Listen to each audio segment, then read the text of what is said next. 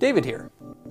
There are any number of data points you can use to measure the growth of an industry like electric vehicles and other zero-emission solutions, and job growth is one of the big ones.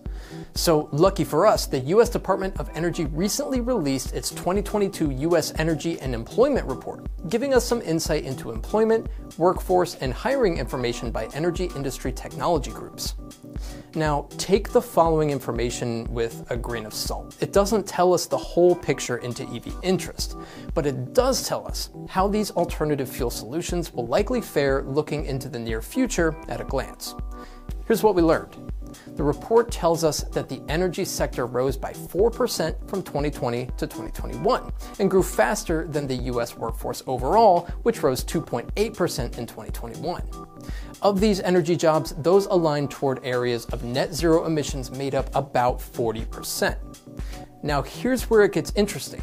The report shows that the motor vehicle and components parts category of the energy sector employed just over 2.5 million people in 2021, an increase of 9.8% from 2020.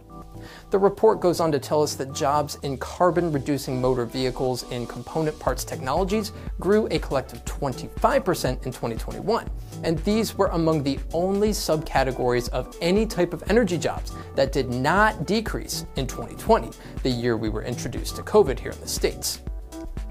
And what is arguably more telling is that every category of motor vehicle in this report, which includes hybrid electric, full battery electric, plug-in hybrids, and hydrogen fuel cell, all added jobs at a fairly significant scale. Hydrogen led the pack in terms of percentage at a whopping 41.4% year over year. Also of note is that jobs in electric vehicles, plug-in hybrid vehicles, and hybrid vehicles were among the only subcategories of any type of energy jobs that rose in numbers from 2019 to 2021 and did not decrease from 2019 to 2020, the year of the pandemic. Furthermore, and this is kind of a big deal if you ask me, the report tells us that fossil fuel jobs accounted for most of the fuel jobs lost, as the fuel sector experienced a decrease of a little over 29,000 jobs, or 3.1%, from 2020 to 2021. Of course, this isn't only referring to vehicles now, this is fuel in general, but the trend is there.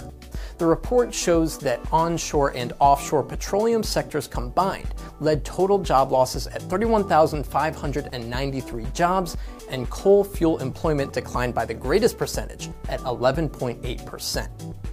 Of note, though, is the biofuels category. Renewable diesel fuels, biodiesel fuels, and waste fuels all added jobs. Finally, looking to the future, companies in all energy technology groups were surveyed as part of the report, and these companies said that they overall expect job growth from 2021 to 2022. The expected job growth leader? Motor vehicles. My name's David Sickles, and this is the EV Impact Show. See you next time.